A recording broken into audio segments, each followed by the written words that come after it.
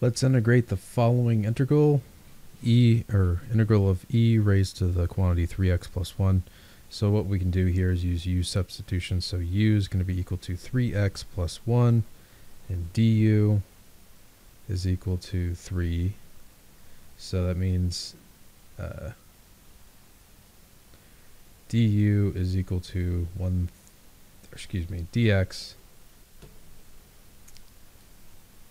dx is equal to 1/3 du. So we multiply both sides by 3. So du is equal to 3 dx.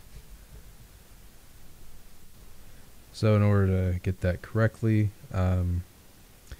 we need to change this here. So we'll have the integral e raised to the u and then du, but in place we'll have e raised to the u, if I can get this right, and then we'll have 1/3 du to compensate for the dx. Alright, so we integrate this. So after integrating this, what we end up with is 1/3 e raised to the u plus c, and then we just sub back in what we had. So we'll have 1/3 e raised to the u, but instead of u we have 3x plus 1 plus c. And that's it. Alright, c for a general constant. Alright, I hope this helped you out. Thanks for watching. Have a great day.